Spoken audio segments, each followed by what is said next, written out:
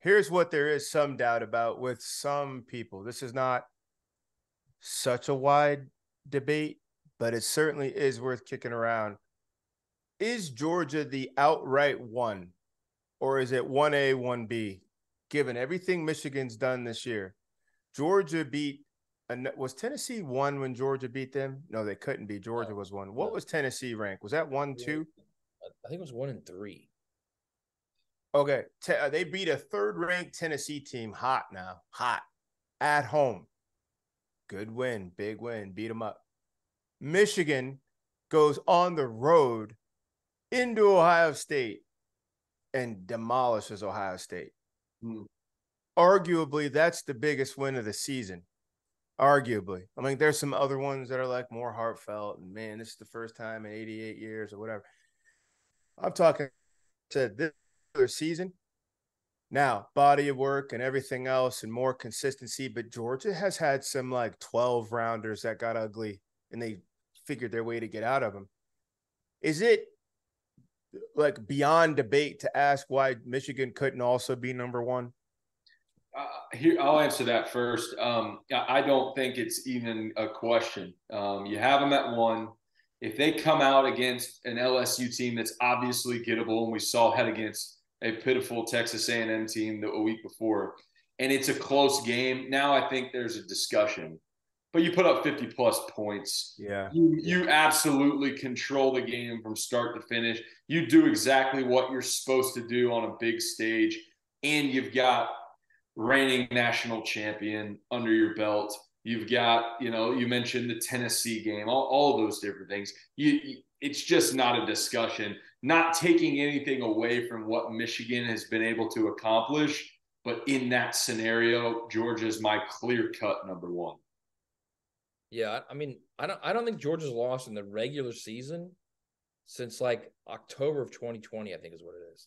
It's just ridiculous. And I mean, you look at them this year, and we talk about how they don't have any flaws. I don't know, George, that I see I don't know that I see any cracks anywhere. That's the problem. Yep. The problem is offensively they have enough in the running game to hurt you. Stetson makes big plays in big games. They've got a tight end who's going to be a mismatch for everybody. Then on defense, they literally just play too high every game. And they say, we can get you with 4. We don't care. We'll get you with our 4. We'll blitz 1 or 2 every once in a while. But for the most part, we're going to play too high and we're going to kill you. And that's what they do. They just bludgeon you. That's the most impressive thing about Georgia to me is graduating 8 draft picks on defense, 5 first rounders, and it's that next guy up mentality. I think that is more of a tip of the cap to Kirby Smart and the culture at Georgia that they've created than anything else, because that is unheard of.